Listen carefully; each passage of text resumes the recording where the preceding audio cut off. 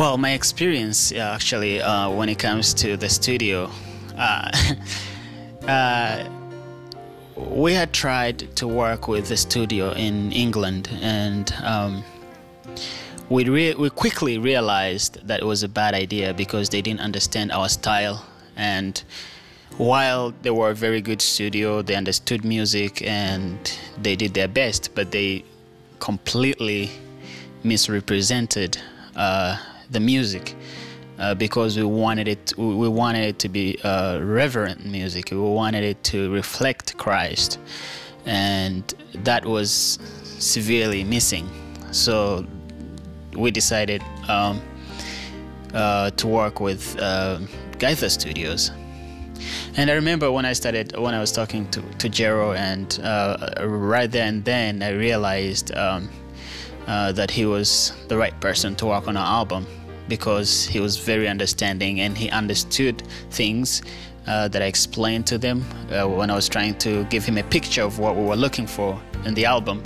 And he actually took it further. He even started giving me tips and stuff that I realized that actually he's the best person to work with us. And the studio experience was amazing. First of all, being at Gaither Studios, a lot of legend gospel musicians have been through that studio, and it was amazing to be in a place where that most of your favorite singers have been or have recorded their albums at. So it was a blessing for us. But the team that Jero put together to work on our instrumentations and to work on our album was amazing. They were very professional and they knew what to do, and it was amazing. So like for us it was overwhelming, but it was very good for us. It was a very good experience. And when it comes to the mixing and all that was taken care of by Chad, who is a senior engineer at Gaither Studios, and he's done a lot of big projects as well for the Gaither vocal band and many other groups.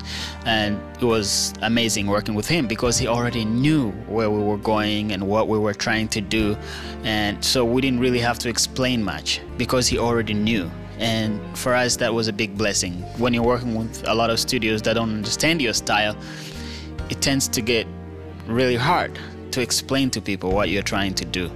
But again, we had so many experiences. It was really cold, and waking up in the morning, and there was this amazing family that hosted us, and and they took care of us, and we had amazing breakfast there, like breakfasts like every time before we go, we'll have like a full meal in the morning. So that really encouraged us, and we were able to do what we needed to do while we were at the studio. And God bless you. And we want you to be at the release. It's gonna be July 14th at Camelback Seventh-day Adventist Church at 6:30 p.m.